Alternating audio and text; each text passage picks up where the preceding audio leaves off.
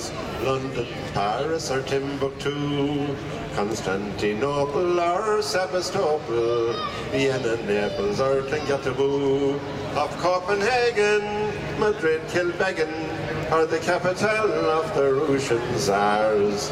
They're all inferior to the vast, superior and gorgeous city of Mullingar. That fair metropolis, so proud and populous, adorns the regions of sweet Westmeath. That fertile county, which nature's bounty has richly gifted with bog and heath. Them scenes so charming and snipes a swarming attract the sportsmen from near and far. And whoever wishes can catch fine fishes in deep Loch Old near to Mullingar.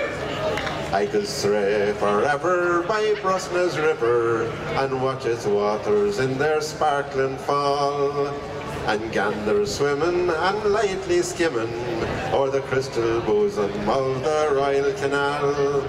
And on Thursdays wander mid pigs so tender and geese and turkeys on many a car, exchanging pleasantry with the fine bold peasantry that throng the markets of Mullingar. You do it very well. E9 inspire me, and with rapture fire me, to sing the buildings both old and new. The splendid courthouse, the spacious workhouse, the church and steeple that adorn the view.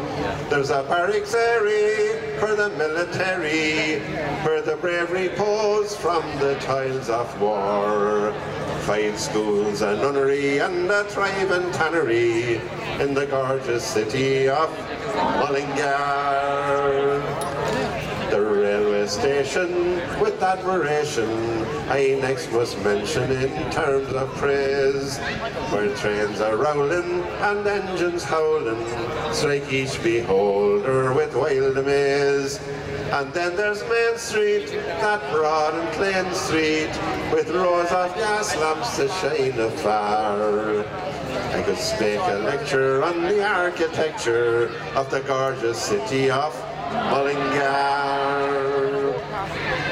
Ye men of genius, contemporaneous, approach spontaneous the favourite spot, where good society and rich variety of entertainment is yet their lot.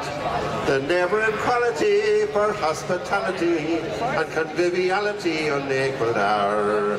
And have we great crack with the fly here now in the gorgeous city of Mullingar.